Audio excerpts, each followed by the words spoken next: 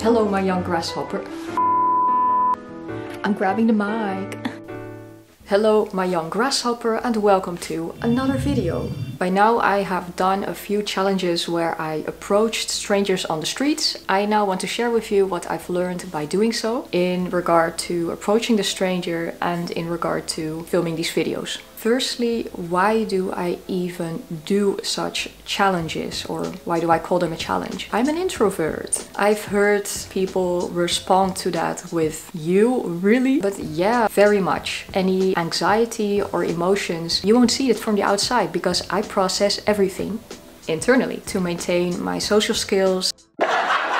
Every once in a while I force myself to get out into the world, out of my cave and interact with people, which was easier to do before Corona. So yeah, I deliberately put myself in situations which are outside of my comfort zone, and the results are those videos that you may or may not have seen. Secondly, social anxiety. I try to overcome it by teaching myself, no, you are probably not going to get punched in the face if you simply ask a stranger a question.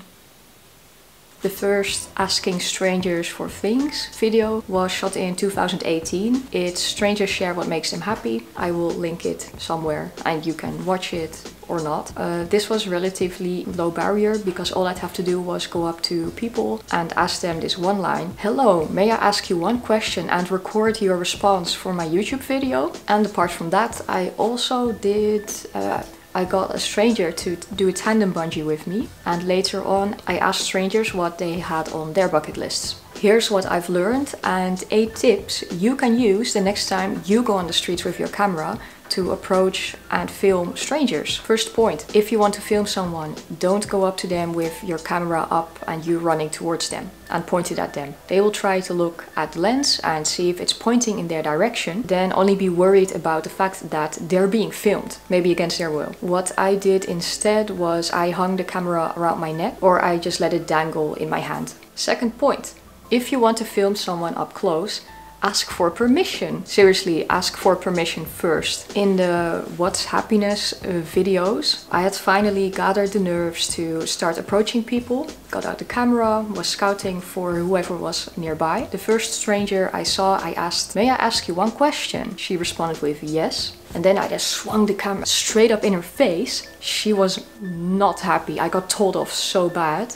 And she asked me to delete the footage. So maybe it's a good thing that happened straight at the beginning, because every interaction thereafter I first asked, not only may I ask you a question, but also, is it okay if I film your response for my YouTube video?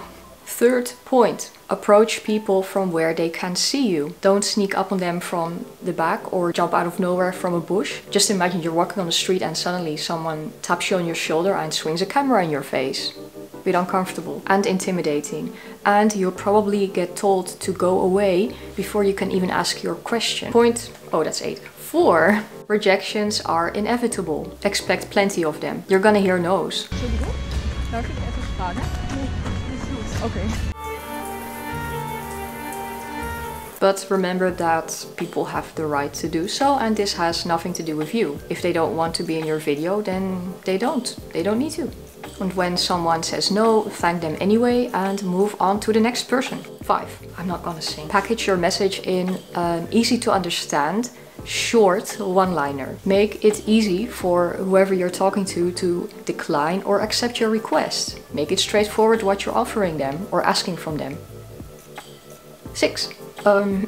So this one is more related to the filming your footage and less to interacting with the strangers. But when you're out filming interviews, let's call them interviews, you might want to take into account from which direction the wind is coming, because otherwise you have very crappy audio to edit or to try and correct later, and it's going to be a challenge if you have shitty audio to begin with. So if possible, don't stand on a straight open field, but find a shielded spot from the wind where you can better hear the person you're interviewing.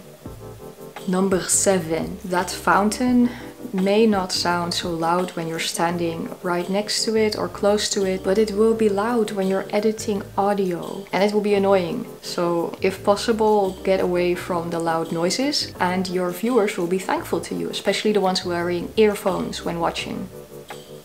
Whatever. back to approaching people, peoply aspect. Try to come across as self-confident, calm, and just plain friendly. You're asking strangers for a favor, and kindness could be the thing that opens the door. The door to more. To more, not to more door. That's not funny. I hope some of this was useful to you or interesting. I have no idea. Let me know in the comments or not. It's up to you. Anyway, thank you for watching and I will see you in the next video. Having now done a few challenges where I approached really do. Since I started to